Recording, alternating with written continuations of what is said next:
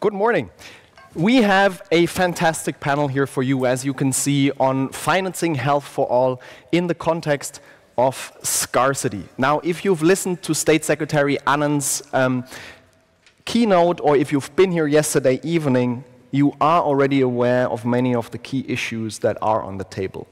If you weren't here, I'll give you just the 20-second recap, which is we are coming out of this global pandemic and the economic crises that followed from it, which have made us all acutely aware just how vulnerable our health systems are and how underfunded. And this wasn't a singular experience of some countries. This happened to literally everyone. So we need to do something differently. How can we get financing health for all, not the few, right this time, especially in this current and seemingly ever-present context of scarcity, which means some say there isn't enough money to go around, or is there? So these are the questions we put to a catalyst dialogue convened by the Health Hub and Healthy Development. So what is a catalyst dialogue? We brought together 5 distinguished representatives from academia, development cooperation, foundations, and the private sector. The 5 came together for a virtual debate as well as a series of interviews. Their central thoughts, they were bursting with ideas, were captured in this policy brief that Christina just mentioned.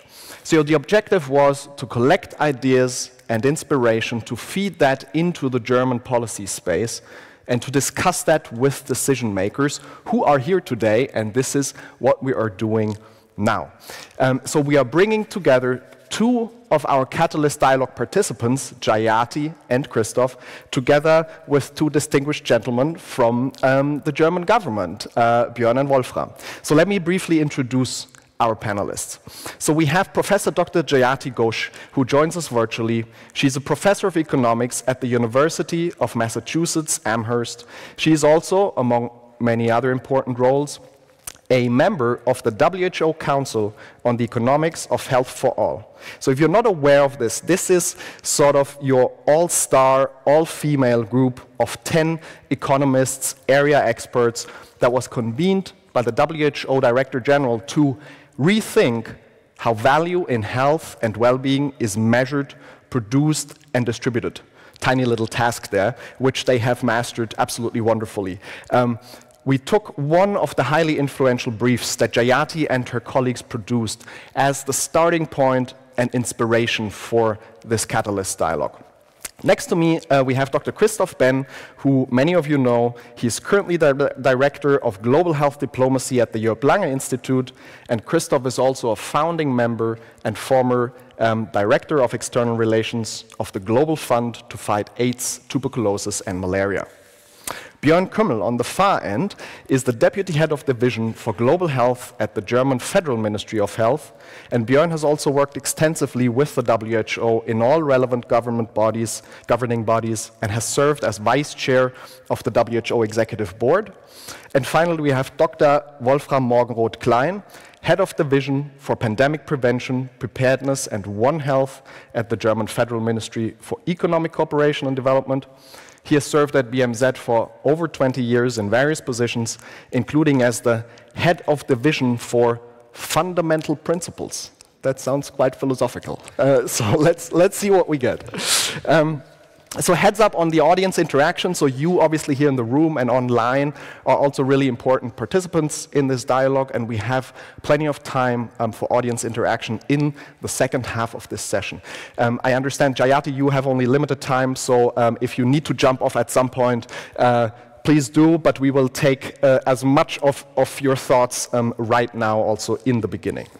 So let's get started. And Jayati, I'd love to start with you. With all this pandemic trouble behind us and the compounding crisis we have been through, or that we're still in, this could be a great moment to fundamentally rethink how we value health, how we finance health for all. Dr. Tedros called the ideas that you put forth with the Council, and I love this, he called them radical and welcome because they're built on the premise that physical and mental well-being should be a central goal of economies and not just a stepping stone to other objectives. So this sounds great, but why haven't we done this yet? Or how can we achieve that paradigm shift from health financing as an investment rather than a cost? Jayati. Well, thank you so much. And first of all, let me say that I was very happy to be part of this Catalyst dialogue, because in the WHO Council, which Mariana Mazzucato, who you heard yesterday, I believe, was the chair of, our purpose was precisely that, to actually get involved in policy making, to persuade people who are in a position to make a difference, to actually take on some of these ideas. And we begin with, yes, a paradigm shift. We say that, look, economies should be for people and for the planet and for societies. It's not the other way around. You have to think of economic policies and of how economic markets and processes function, not in terms of them being the goal, but in terms of them being the way in which we reach our social and planetary goals. So if one of our goals is health for all, which I think obviously it's a no-brainer, we really should have it. If it is a just, equitable society, if it is a society that lives within planetary boundaries, let's think of the economy that gets us there. Let's not think of each thing in terms of how it contributes to the economy. Let's think of the economy as contributing to our social goals. And that in turn requires a fundamental rethinking of what we term economic policy and the importance of what I would call a whole of government approach. That is, the health ministry should not be the only one concerned about health. You have to have ministers of finance for sure, but you also have to have ministers of science and technology. You have to have ministers for the environment. You have to have energy ministers, everybody involved, because all of these things impact health. And so in this whole of government approach, the issue is not of financing particular health initiatives or activities. It's not just certain curative practices or even a certain preventive practice like funding a vaccine or something. It's really looking at the totality of things that only governments can do. And let's face it, there's a lot of that, right? The reason we need public spending or we need public subsidies is because markets don't deliver a lot of these things. So we look at that totality of things. In my own country, India, for example, controlling pollution is absolutely critical to health. We have the largest levels of atmospheric pollution in the world, and our industries are contributing, our other economic activities like construction are contributing. The way we are organizing our economy is doing that, and it's also contributing to global warming, right? So we have to be thinking about how we actually handle investments there, how we incentivize certain incentives versus others. So global public investment, which is something that has come up in your policy paper, I'm very glad to see, is the idea that there are public goods out there. There are a whole range of public goods and public bads that need state intervention of some kind. And these are no longer national. These are fundamentally global. And therefore, you have to be thinking of global ways of dealing with it, of global ways of financing it. Global financing of these goods is based on a notion of global public investment, which is very different from foreign aid, which is very different from a kind of, let's be nice to the poor countries, let's be good and deliver some external assistance. No, it is recognizing that these are global problems. We need to have global investment. And so every country pays in according to ability, and the world decides how and where it should go and what kinds of investment are the most urgent and critical. It's obvious how this works for climate change. I would argue it works as much for PPPR as you have just mentioned. Now, to ensure these, there's a whole range of ways in which we have to finance this. And your State Secretary just mentioned a number of these ways, but there's no doubt that you can't do this without major public resources. Whether you are going to de-risk the private or subsidize and underwrite private investment, or you are going to go out there and spend the money yourselves, you have to have the public resources to do that. And therefore, newer, innovative means of taxation, or just cleaning up the act of global taxation, if you like, is essential.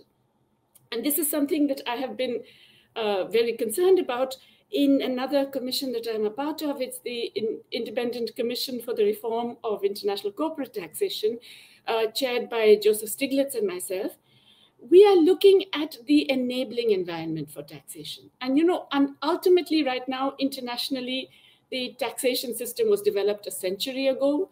The legal rules, the criteria for taxation, cross-border especially, they're completely out of date. They're no longer relevant. They cannot be applicable anymore because they were developed in a time when you didn't have digital services. You certainly didn't have major multinational corporations with offices in almost every country.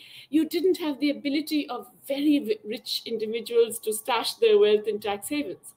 We now have to develop a global system that enables governments to tax all of these elements.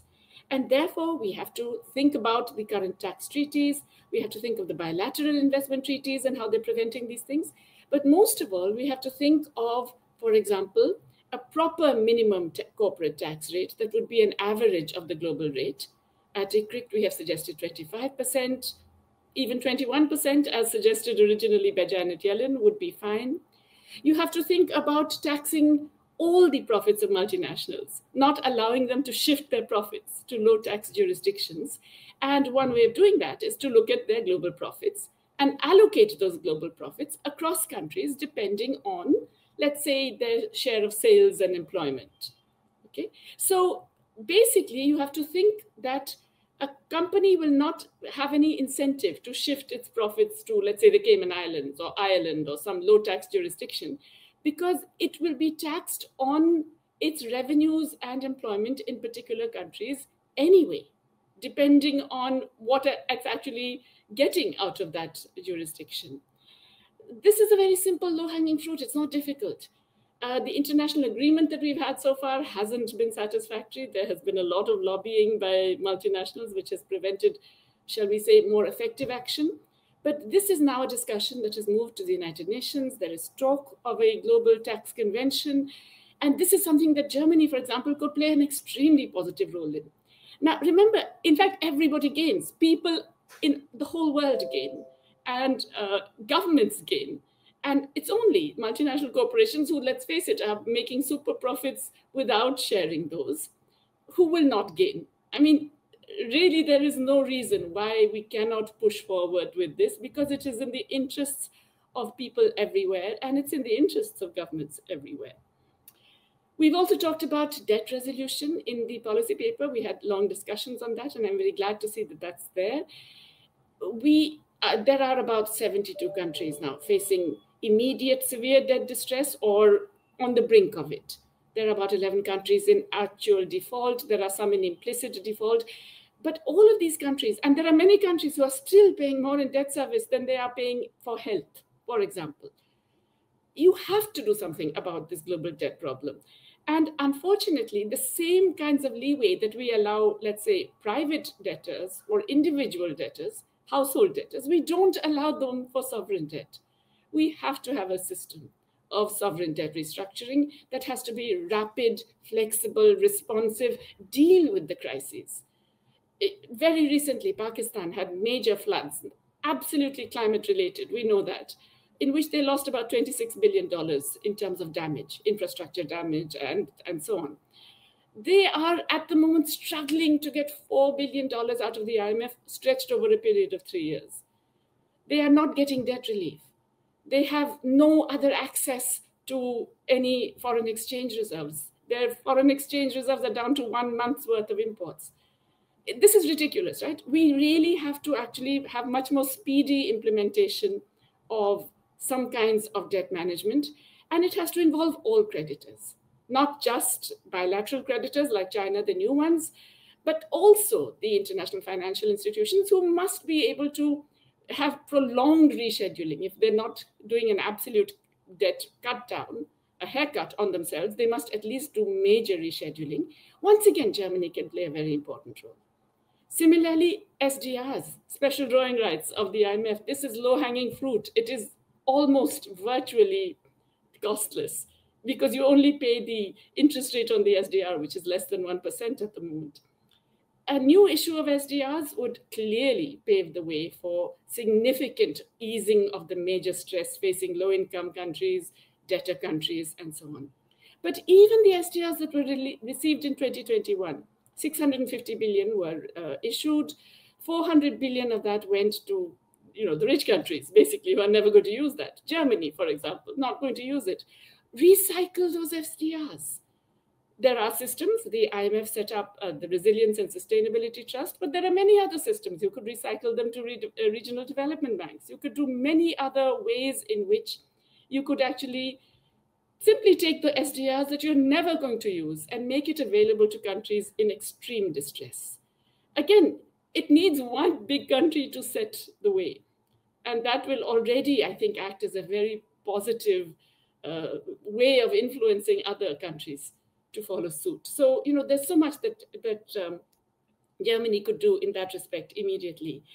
And public-private partnerships were mentioned, I think, just now also by your State Secretary. They are definitely going to play a big role. There's no way getting away from it. You obviously need private investments in health. You obviously need private investments to deal with the climate challenge. But the trouble with a lot of the current strategies for de-risking or for encouraging, incentivizing, and so on, is that they don't provide conditions to make sure that these actually are along with social goals and meet the basic principles of equity and justice and fairness. So, for example, we've had during the pandemic huge subsidies being given to major pharmaceutical companies to develop vaccines against COVID-19. And yet, after that, they're given a free pass. They can charge what they like, including to the same governments that subsidize them. They can keep hold of that intellectual property, giving them an effective monopoly over that, and thereby reduce the amount of supply, and thereby prevent other producers from coming up. And this was a major reason why we could not vaccinate the entire world as quickly as we could have otherwise. This is a major reason why, let me put it very frankly, there is such distrust in the global majority towards G7 countries, because it has been a moral failure. It's not just the vaccine grabbing, which, let's face it, was obscene. It is the fact that the intellectual property rights for these publicly subsidized ways of dealing with the disease were allowed to be kept in private corporate control in corporations based in the North. And the technologies that would enable countries to deal with this were denied to other developing countries. And attempts like the mRNA hub, which is a wonderful attempt, to actually develop their own technologies, are being constantly constrained by intellectual property demands by Moderna, for example, which is actually still fighting cases against the mRNA hub on the grounds that they have been appropriating some of their patented knowledge. This is something that we really have to address. We will never be able to deal with our global challenges in climate or health or in anything else, really, any of the major public bads that we are going to be facing, if we do not address what I consider to be an absolutely obscene privatization of knowledge. Again, this is something that if Germany leads the way, many, many other countries can follow. I think there's a huge potential there. And it's also something, let me be quite honest, it's something we need if we're going to get anything like global solidarity. There is a huge lack of trust right now in the world. And somehow we have to stop this polarization. We have to bring ourselves back into a way in which we can address global challenges together. Thank you very much. Thank you, Jayati.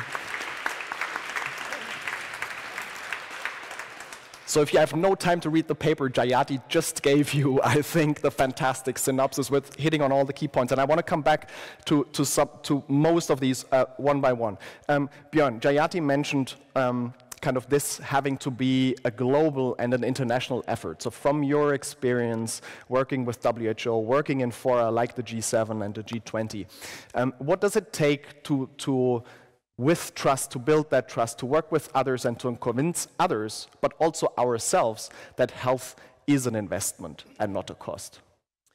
Okay, first of all, thanks a lot for inviting me here. It's a pleasure to be here, and I just realized that I guess I know every second person in the room. It seems like a family reunion to some extent. Lots of colleagues from the global health arena obviously here. So with regards to the question, I've been working in the health ministry now for 15 years, roughly, on European and international topics, and obviously one topic was always high on the agenda and remains to be high on the agenda, which is investments in health and how do we advocate in favor of investments for health. Obviously, Germany is a key example for doing so because we have potentially the oldest social health insurance system, and many of the other countries are looking at our experience, what went well, what didn't went well, how much we are investing, and compared to many of the other countries, we are obviously investing a lot in our domestic health system. But that is not to say that we shouldn't advocate for others to do so. Obviously, this is a very important year when it comes to global investments and global calls to invest stronger in health systems. We have the UN high-level meetings coming up. State Secretary Annen mentioned that. One key, obviously, is the universal health coverage high-level meeting, and I'm sure Wolfram is going to touch upon that in a second too. And obviously, we need this highest-level political leadership to call for stronger investments. But is that sufficient? And my answer would be no, certainly not. I think that it's naive to believe that a UN meeting in New York where we adopt a non-binding resolution by 194 member states is sufficient. Yeah? It certainly is not sufficient. This is not the first UN high-level meeting on UHC that will call for stronger investments in health systems. And there will, I'm sure there will be future ones calling for the same thing. What is needed is a strong call from societies and from domestic people in the end. I do not share the notion that health is primarily a global responsibility. I think to a vast majority it's a domestic responsibility, and we need to hold governments, national domestic governments to account for what they invest in health and whether they understand that health is a political and financial choice every one of us has to take, or whether they are not doing so. So primarily, I think the responsibility rests upon domestic shoulders, and obviously there is also a global responsibility on many of the global public goods, but I wouldn't dilute both.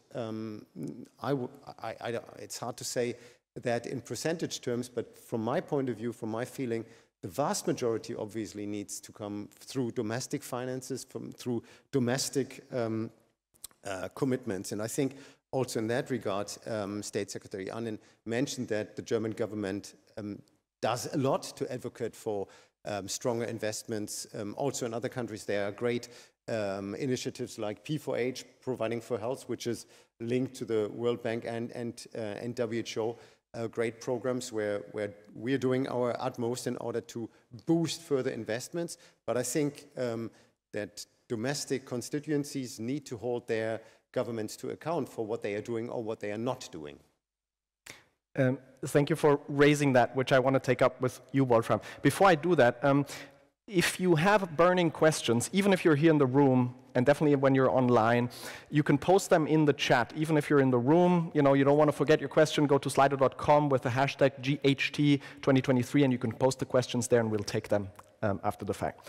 So, Wolfram, Björn just said it. So providing and financing health for all is ultimately a domestic responsibility, the responsibility of societies, of governments, and their budgets.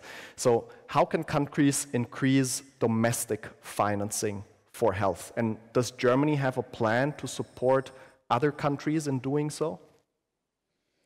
Yes, thank you, and thank you for inviting me.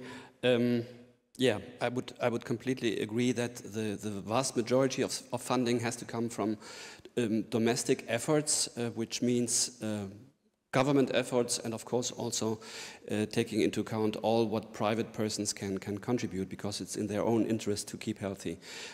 Even though in the end we must look rationally at the funding gaps that still will persist, and you look at the international estimates.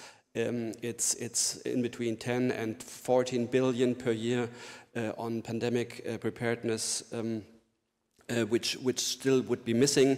And if you look at universal health coverage, it would be more than 50 billion per year.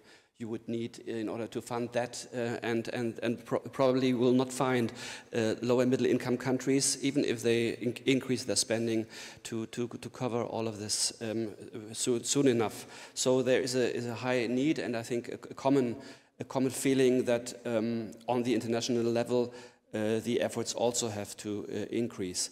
But how can we do that? And I think let us imagine that we have to convince our budgetary committees in the Parliament on this. And I must confess, even if we say it's an investment, it's not a cost, they will say, but still it is our taxpayers' money we have to spend here. So better be good at putting good arguments forward. And I think that in my view, is the main thing. We have to give good arguments that the return on investment is high, and it is high indeed. It is more than 9, or depending on which study you look at, more than 20 times the cost you put in. The return is especially high for preventive measures. It is not mainly the thing we should look at is the vaccines or the treatment of ill people. It is having societies as healthy as possible from the beginning on, which is the most cost-effective solution. I think that is one part of the set of arguments for the return on investment, but the other part is, of course, to show that the money governments or governments together with private sector spend is well spent money. So we are in a high pressure to show good results with everything we do in our international funding, with everything we do in our bilateral funding, and also, of course, in the international funding. And some of the aspects, of course, have been mentioned already. The mobilization of resources by the international financial institutions is something we consider as especially important from our ministry side. So we are participating very actively in the discussion on how to reform World Bank spending on global public goods in general, on how to also shift from an understanding that defines emergencies only as financial emergencies or natural catastrophes, but also as something, as a health catastrophe, which we just went through with COVID-19. And I completely agree that this is not only to be applied to the World Bank, but to all development banks and also to the IMF. And I think Jayati has put it very, very clearly that also the instruments of the International Monetary Fund have to be reviewed in such way to broaden the perspective of what crises are and how to, and in which situations to use special drawing rights. Yes, and last point, perhaps in order not to be too long, the mobilization of funding from the private sector is something which is absolutely necessary.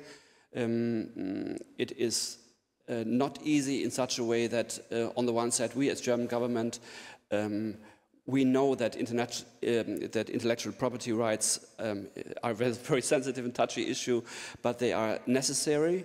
We would look at flexibilizing them in such a way that they will not be a hindrance to a very high production of vaccines. So just to stick with that example, in case of a very high demand for it, but they are still necessary in order to give incentives for innovation and for science, on the other hand. So there's a difficult balance, I think, we need to observe here. And of course, it's not only about giving incentives to the private sector to participate, also regulating it, of course, and sometimes also moderating it, moderating between the demands and the needs from societies, from the international community, and the private sector, which only will invest if the picture is clear and if there is a long-term perspective for their investments. Thank you. I want to come back to the private sector in just a second. Before we do that, Christoph, staying on the issue of increasing domestic resources to invest in health. Jayati mentioned it, and I want to come back to her in a second. It's difficult for countries to invest in health for all if they're overburdened with debt. And Jayati mentioned these figures. I think in 2020, 37 low and lower middle income countries spent more on debt service than they spent on health. So can debt restructuring be part of that solution, and why isn't that happening yet? Thanks, Clemens. And it seems you have already one agreement here that most of the funding for financing universal health coverage should come from domestic funding, that it requires a proper tax base.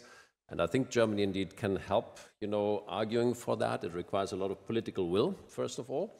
And the other thing that we recommended in our paper was also that Germany can support civil society in those countries where civil society can hold governments to account to spend enough resources on their domestic health budgets. However, now we come to the challenge. You can, of course, ask governments to increase their health spending, but if they are in a situation of debt distress, it's almost unfair to say, yes, you should increase your budget, but first of all, service our debt. And we also have a question here on the screen from the audience in that direction. So this is an absolutely critical issue that we have to address. We cannot discuss increasing domestic health financing without addressing, debt distress that many countries, particularly in Africa, are in. Now, there are, in my view, two different aspects of that. You can restructure debt, and that often happens under the Paris Club and other international agreements, and Germany is an important player in that.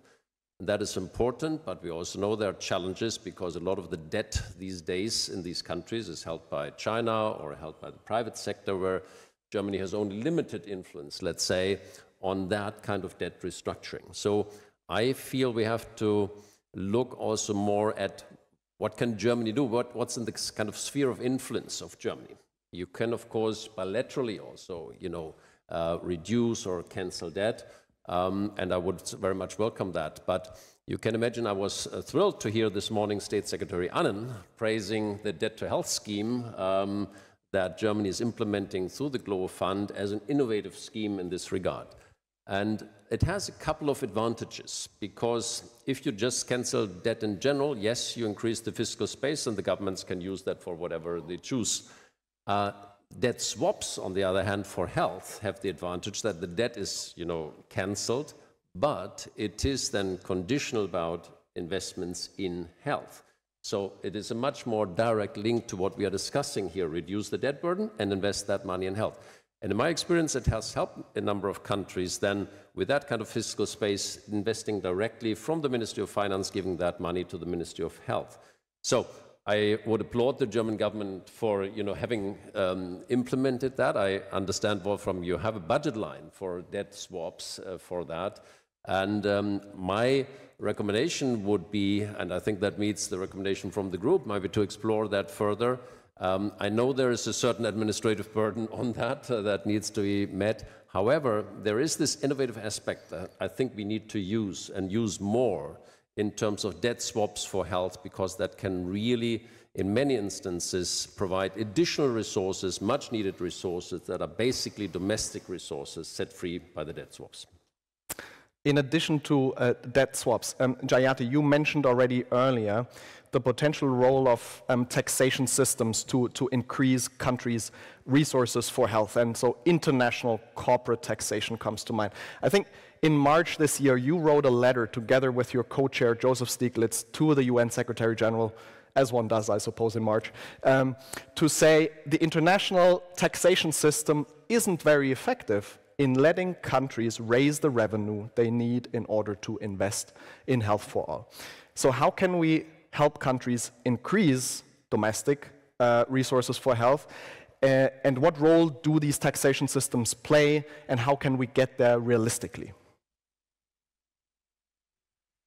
Yes, so like the rest of the panel, I completely agree that most of the resources for health have to come from domestic governments, and they have to come not just in health spending, but in a whole range of other related spending on infrastructure, and energy, environment, and so on. How do you raise that money? Well, yes, there are the countries in debt distress, and you definitely need to do that.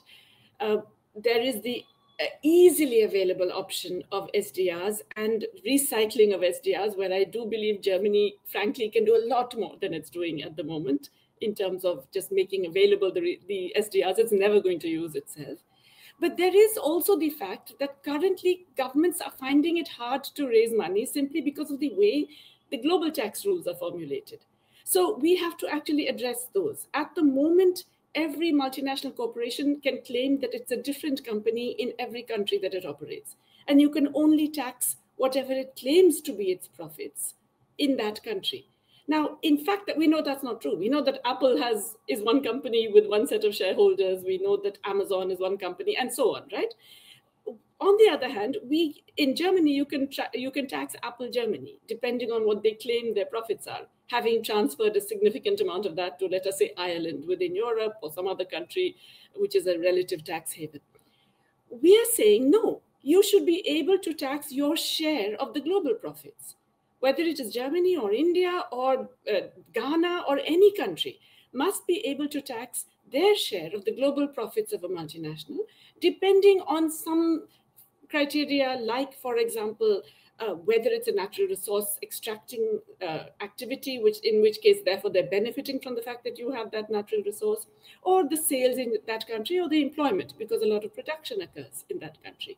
So a formula that would actually distribute the global profits and allow each country to tax them the same way it would tax a domestic company.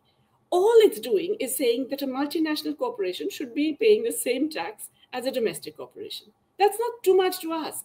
And yet that, if it were properly done, we estimate would yield very significant amounts of revenue, around 250 billion altogether globally.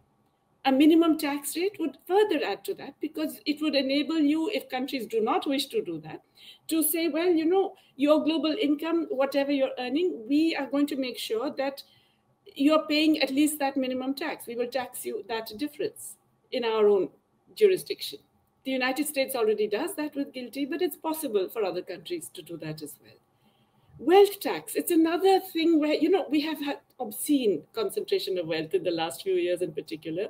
The top 1%, it's not just that they have grown dramatically in assets, but they're also responsible for, you know, 17% of global warming. So let's actually tax the extreme wealthy. For that, you need to have national asset registers that trace the beneficial owners. Let's find out who are the beneficial owners. It's not some random trust set in the Cayman Islands or in Panama. There are people behind that. So force all the trusts to reveal the beneficial owners. Create these registers and share the information across tax jurisdictions. The OECD actually has said that this should happen. It is taking very long, and most developing countries are left out of it. But that way, in fact, the rich countries and their institutions would not be such enablers of the illicit financial flows that we're seeing out of Africa and out of so much of the developing world. I'd like us to look at the flip side of sort of taxation of international corporations, Björn, which is sort of private investment as a potential source of financing of investment in health. So how can more private investments for health be leveraged both internationally and in partner countries? And what are the challenges there? Okay, Clemens, I think with regard to the second part of the question, we have to address this to Wolfram, because I'm not in charge of partnering countries coming from the health ministry. So I have no real expertise in that. My expertise is rather in the global coordination, global mechanisms, WHO, etc.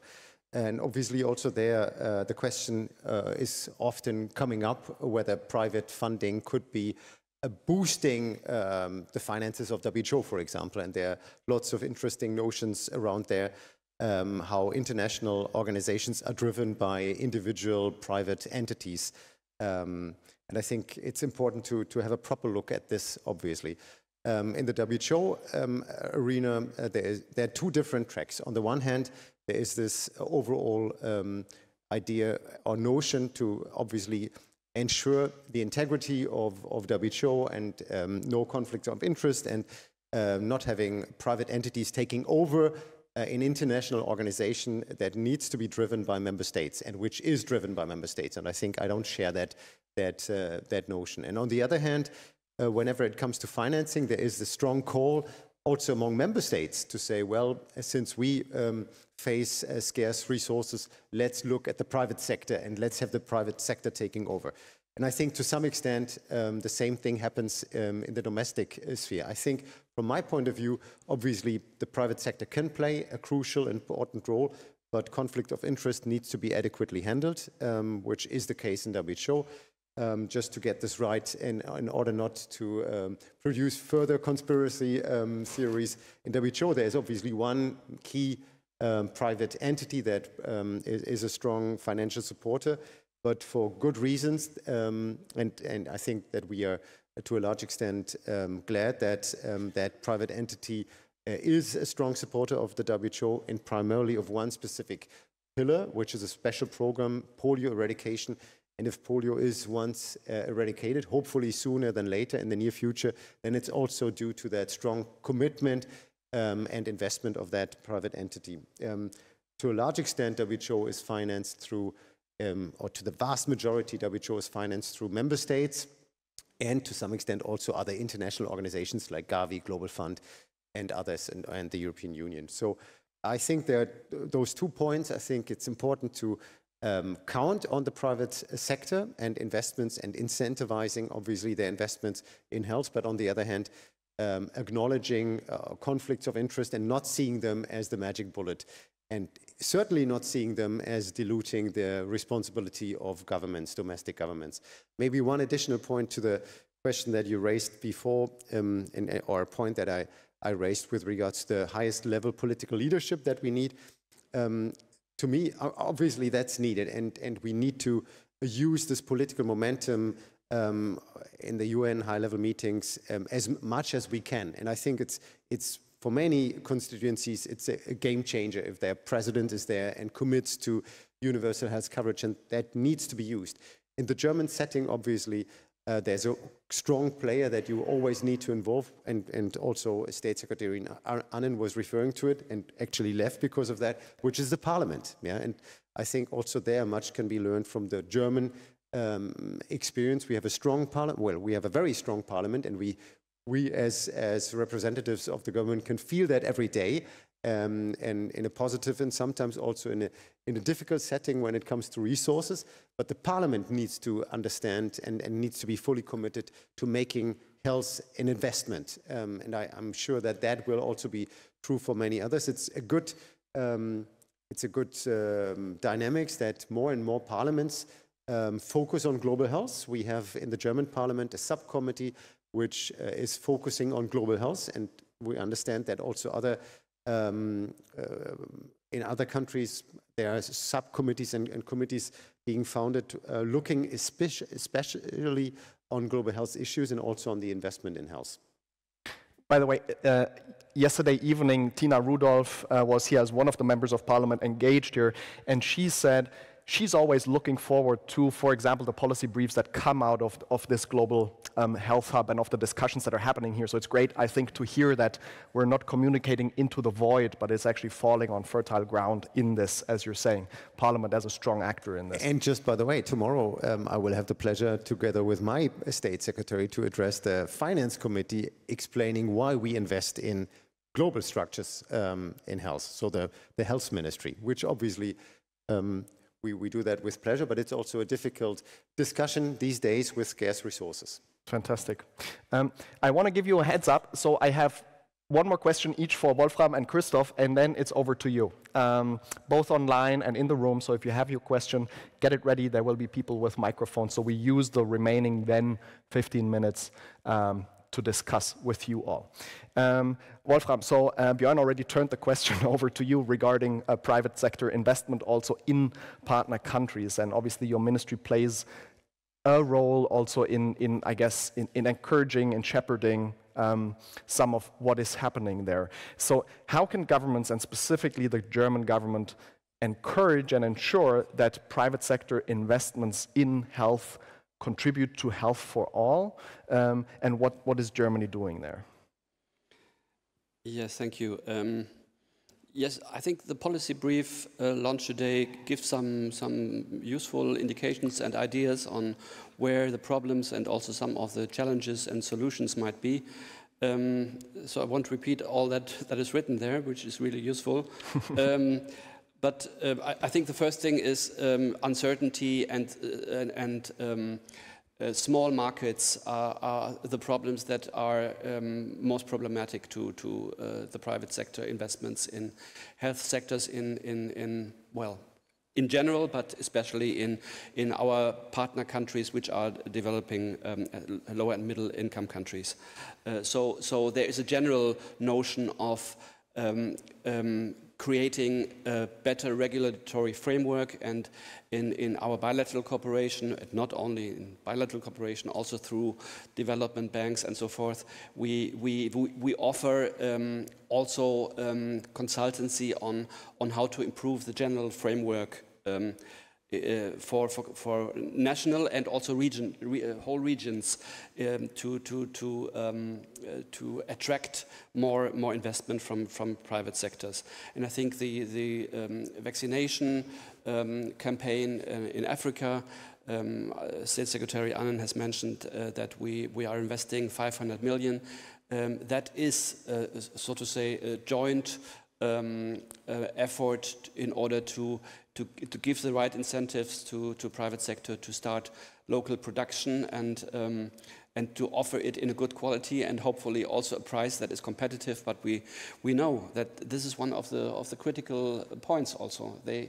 As soon as somebody is producing in a country like Rwanda, he has to do so in good quality and in good prices. And there's a whole debate on how to incentivize also those who demand to incentivize them so they can pay the price difference that is to be expected for the next 10 years or so.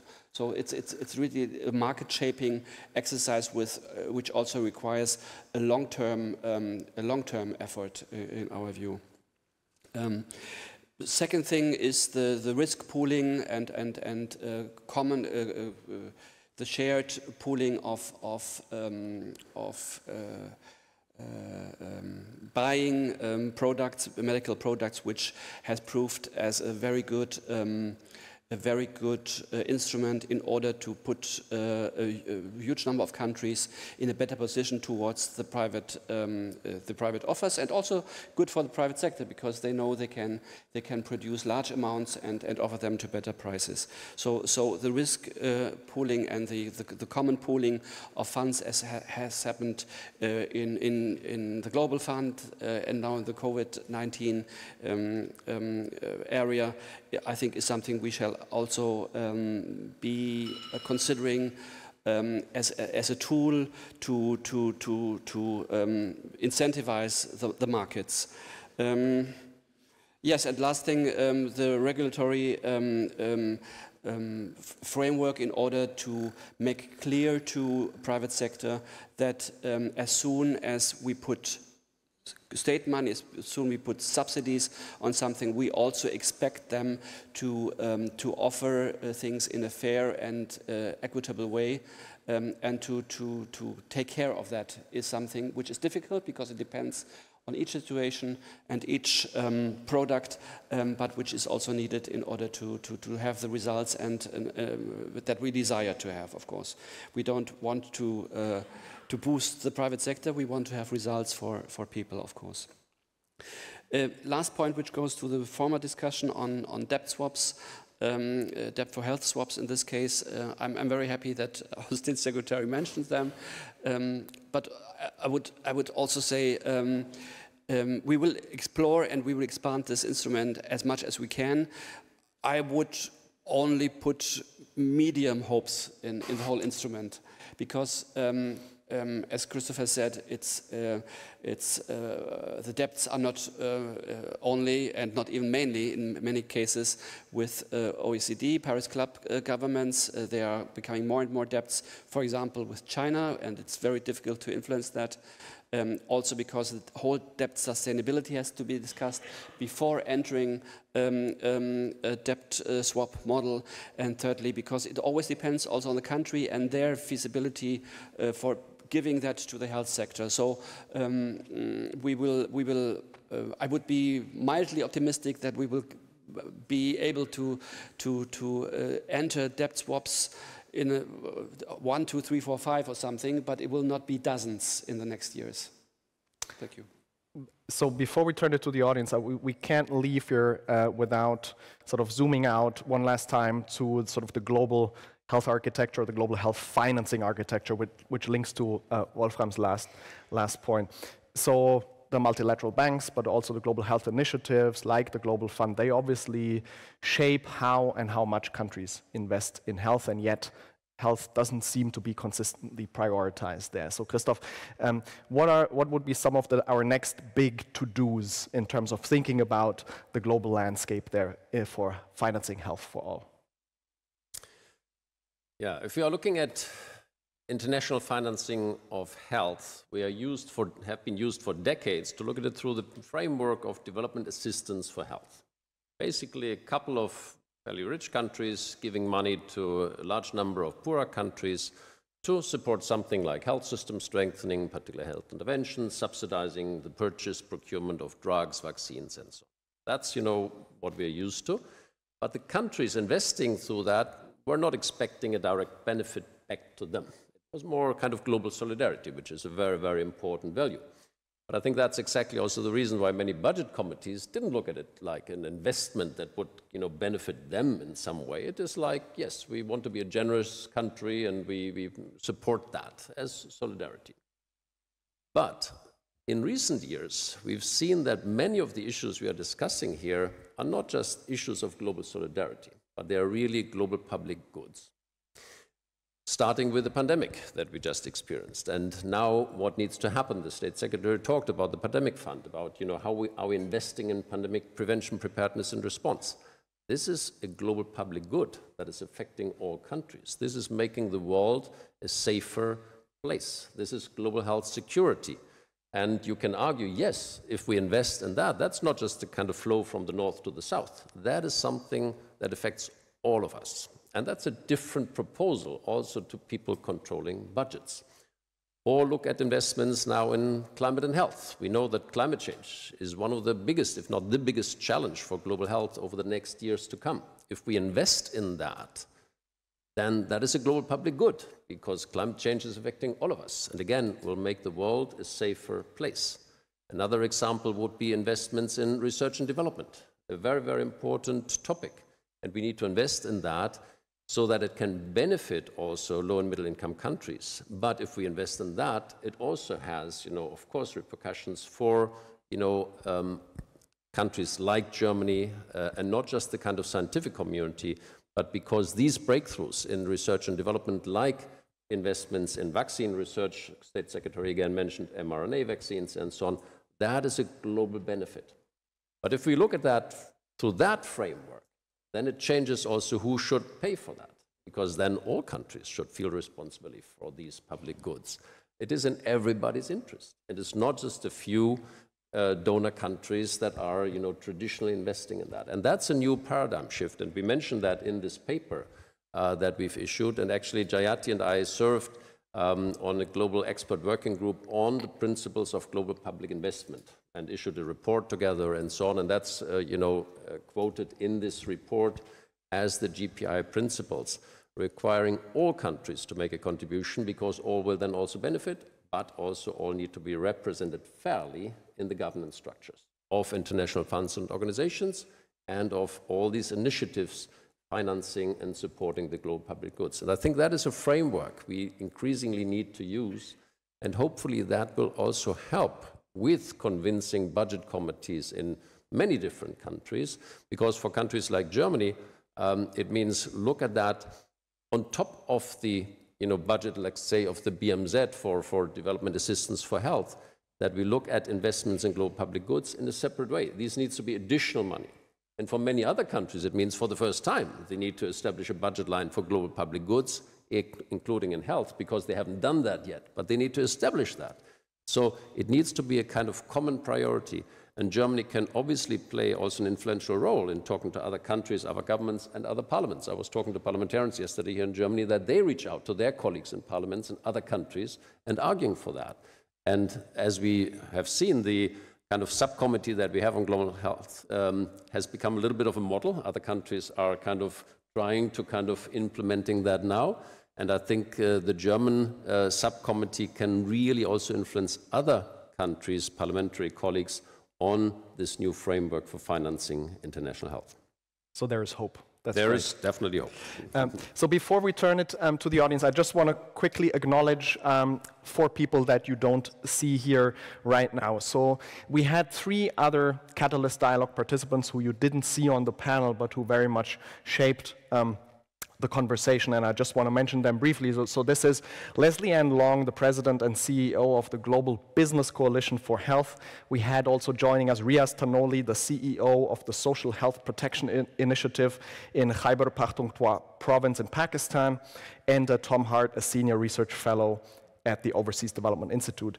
And lastly, but very importantly, the policy brief that you can access online and that we've heard so much about already was researched and written by Corinne Granger, who has done an absolutely fantastic job on this.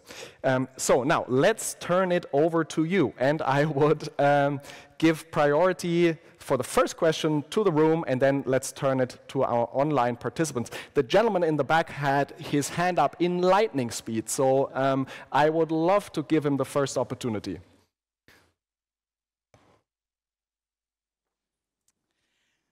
Thank you very much. Since nobody knows me, Marvin Meyer with World Vision Germany, I think I know 3 of the 4 here. Special drawing rights are a low-hanging fruit, obviously. Now, Dr. Ghosh mentioned that Germany did something but could do more. I'd be very interested to know how much Germany actually, in percentage, converted to overseas development assistance in any way, and what would need to change so that the full amount, I think the last round was something like 26 billion. That would be a nice way to fund the pandemic fund, no? What would need to happen that this number, this percentage that we are already converting could improve even more? I thank you very much. That sounds like a question addressed to Christoph. Who wants to go? Who wants to take a stab?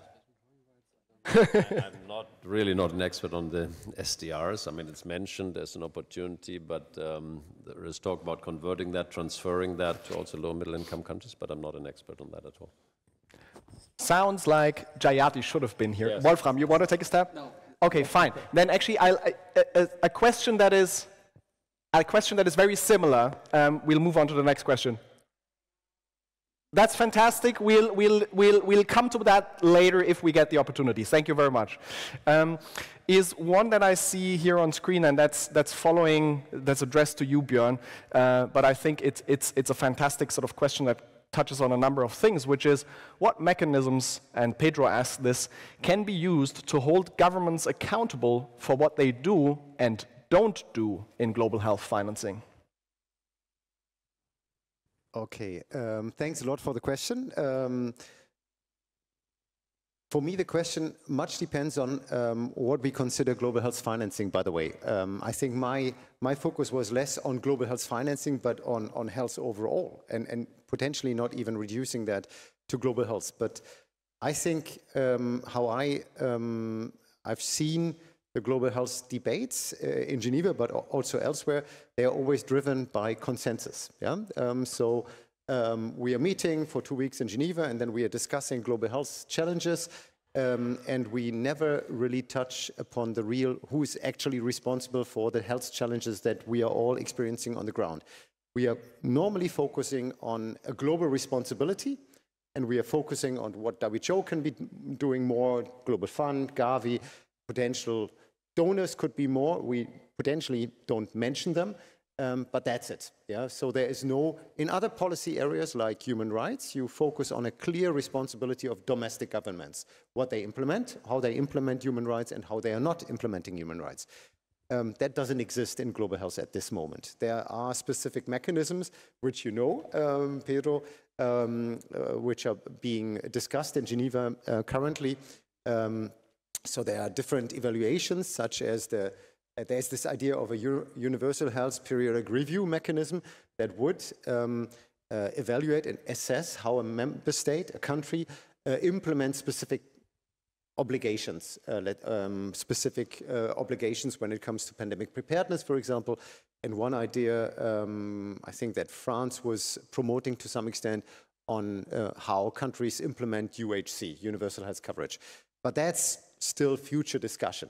It would be a paradigm shift, from my point of view, in the global health discussions, because it would shift away from this delusion and unclear responsibility to a very clear responsibility of one specific member state, and then potentially the responsibility of the global community to helping that specific member state in addressing existing gaps. But we are not there yet, and it remains to be seen whether we ever get there. With regards to global health financing, so how much member states contribute to global public goods, for example, the finances of WHO or Global Fund and Gavi, I think it's also there we are not doing a good job in holding member states to account. And I think Christoph clarified that, and I think the same is true not only for WHO, but basically for all international global health actors, that they are being funded by a very limited number of donors. WHO, 75% of the entire finances of WHO are being funded through 10 donors, Germany being one of them. So that's a very limited number, which puts the organization at immense risk. And on the other side, it clarifies that the vast majority of countries doesn't contribute. Either doesn't contribute at all or below what they are able to contribute. And what we are seeing is that it's been throughout the existence of WHO, 75 years, it's been the same countries again and again and again financing these organizations. And I'm not arguing against us doing that further, but I'm arguing in favor of others coming in. The world has changed within the last 75 years. And I, at some moment, just did myself an exercise and looked at the list of donors with the amount of funding they are contributing to WHO. It's available, it's completely transparent. And I added I just did this exercise for the BRICS countries because they are very strong and very vocal in WHO. And I added all of them together and wondered which donor would they be altogether. This is 4 or 5 years ago. They were donor number 28. So this is Russia, China, India, Brazil, and South Africa together. What I'm trying to say is here that the emerging economies who are economically completely in another era compared to 20 years ago, they need to come in. I think that Christoph, in one discussion among the two of us, we discussed the free riders. Yeah? So countries who were participating in debating and shaping, obviously, global health, politically, through announcements, etc. But at this stage, do not do a great job in taking on financial responsibility. And that, I think, needs to change not only in WHO, but throughout global health. We need to incentivize that and to some extent hold them to account politically. Thank you. We have one more question from the floor, definitely. So I'd like to call on our colleague from CEPI, if I'm not mistaken. Thank you. Lots of different points. One thing I think is coming at investments with an equity lens. And one question, around the debates at the Accord now for pandemic preparedness at the WHO is, how much is their commitment and understanding that if you want to protect your national population, you have to think regionally and you have to think globally. And so the investments so one thing I think Germany could be thinking about is how do you, because Germany made R&D commitments for vaccines and other tools. US did, EU did, the big funders of the G7 did. None of them had equitable terms in their R&D and clinical trial commitments. And that's where the equity piece starts. And I think thinking about how do you bring national investments with an equitable lens is really important. And then second quick observation, and then my question, which is, you know, global public investment, this idea of trust or lack of trust. None of you mentioned looking at, you know, how do we build resilience at national levels? That's the gold star or the North Star. That's going to take time. Do we think about regional resilience, and how can you incentivize that? So question maybe to Christoph on looking at a global public investment, not just at a global level, but could you start building coalitions that have common incentives because they're neighbors, or a small group of countries that have small populations that have something in common that would incentivize them to work together at a smaller group level? So you're moving just away from just national, but sort of groupings of countries. And then to Björn, you know, a sort of a non-binding resolution at the high-level meetings coming up, both for pandemic preparedness and UHC. It is challenging because people at a global commitment level, they're all what would success look like for Germany? What's your ambition in terms of an outcome that you could get behind on UHC, which is such a big, sort of broad concept? Over. Since we're running against time, I would propose that maybe Christoph and maybe Wolfram, if you want to sort of take anything of what was just said, and then Björn, you can have a few words at the end, and then we need to round this off. Christoph. Yeah, thanks, Samia, for your comments and the suggestion, I would say. Indeed, we are talking about global public investment, and we should increasingly talk about regional public investment. Because all those countries that Björn just mentioned, who should provide more, they should provide for global initiatives. But if they would provide resources for regional initiatives that make, you know, countries in their regions more resilient and safer, we would also welcome that, of course. The State Secretary mentioned in his speech the initiative that you're supporting from BMZ, you know, vaccine, you know, the research and development and manufacturing in Africa, which is great, you know, supported by the German government.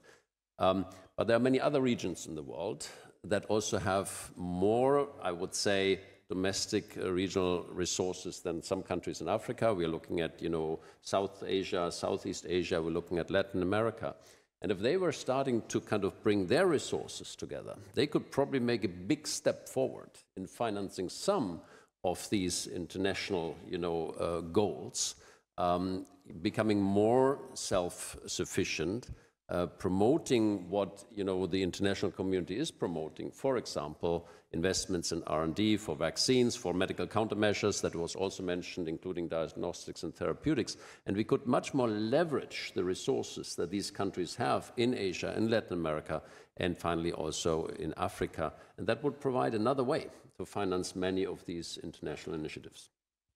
Wolfram.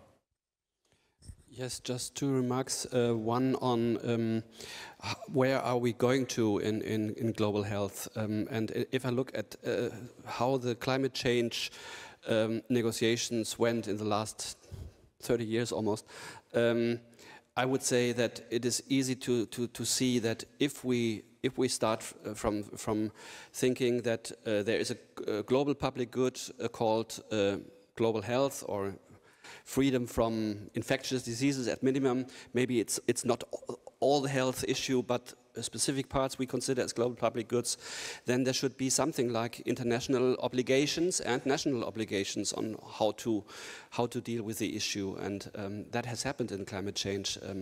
Even if obligations are something poorer countries don't want to hear, they always want to start saying that there is a responsibility by the richer countries to support them. So there is the negotiation on this topic. What do we expect from each country, and what need is there to support poorer countries in their efforts to progress on health? Bluntly, there needs to be a high degree of formality, a higher degree of obligations, if you like, national reporting at least, and process where this has to be reviewed and improved, and where countries need at least to show what they are doing. That is easy to foresee, but it is not easy to get, because we are still in the beginning of all those negotiations, and they, from what I observe, I'm not the main responsible for this in my ministry, but from what I observe, these are difficult negotiations, and it will be difficult to have results in time, and also good results. Second thing, yes, if it's a global public good, everybody should participate. That we all, it's easy for us to agree on this. It's difficult to see how this will happen in the short run, but I'm mildly optimistic, because maybe the WHO is funded by only a few ones, but I think we have made a major step forward with the funding of the pandemic fund, where some of the non-typical donors now appear, like Indonesia, China, India, Arab Emirates, Arabia is joining. So these are not the usual suspects, so to say, and I'm optimistic that they will stick to the pandemic fund, and they might even attract others. Of course, some are missing. I mean, where's Brazil? Where's Mexico? Where maybe are some other European member states?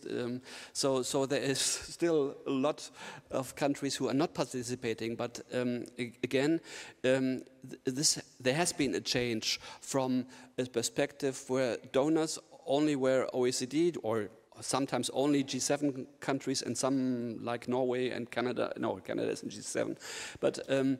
So there has been already a change, and I would be optimistic that that this will go on not only in pandemic fund, but with the whole issue of financing of global health. Björn, last few short words. Okay, short. So the first note, I didn't on the financing part again, because Wolfram was mentioning this. There are also, from my point of view, good signals. Yeah? WHO financing is a good signal. It's interesting to note that when we discussed the increase of the assessed contributions, which is the membership fee, it was not normally in past events when that was tried to increase the assessed contributions, it was the US, Japan, Germany, and others basically against it, because obviously the industrialized countries would pay the most. But at this stage, those countries were to a large extent in favor of it from at least midway through, and was a little bit more difficult with the emerging economies, Colombia, Mexico, etc. Yeah, and I could go on mentioning them. So there is this resistance from the countries who realize they will have to pay and contribute more. But it was successful in the end, because we had a great case, and it was possible to, well, call for this investment. And I think that will be possible also in other areas. Regionalization, I think also there's room for optimism. Obviously, in the European Union, we have a safety net, and the same is being established in the African Union with the CDC. I think there are lots of promising signals that we hear, and we recognize that. Coming to the final question, when would I consider the UHC high-level meeting a success? Well, at this moment, currently, my team is negotiating that resolution together, obviously, with all the other ministries involved. And it's not an easy task, because the deadlines are, you basically have 1.5 hours to go through a 150 pages text. It's impossible. And to some extent, one can question this exercise, this overall exercise. Is it possible to provide substantive, profound feedback on specific wording of draft resolutions in such a short time frame? But that's apparently how New York works, and we have to acknowledge that. So when would the UHC high-level meeting be a success to me? From my point of view, it's less important what is being adopted at the very end in a non-binding resolution. For me, it's more important to really make use of this political momentum that needs to be created on the top leadership, But that's not sufficient, as I mentioned up front. But it's more important to hold those ones who commit, also only politically and not legally, to these declarations and resolutions to account on the domestic level. I think that's more essential. So not stopping at the UN high-level meeting, and that's not the final point, but rather then making use of these declarations and resolutions in the aftermath, which I think we failed to do last time. So, thanks so much to our panelists, to Jayati, Christoph, Wolfram, and Björn. Thank you so much. It's all in the policy brief. The next Catalyst dialogue on digital health data governance between or convened by the Global Health Hub Germany and Healthy Developments has already started, so stay tuned, watch this space, more to come. Now there will be a coffee break, but make sure you're back at 11:30, both online and in the room, because this will be followed by a TED Talk on new perspectives on climate change and health by Professor Rockström, the director of the Potsdam Institute for Climate Impact Research. So thanks so much, all of you. Thanks to our panelists, and see you at 11:30.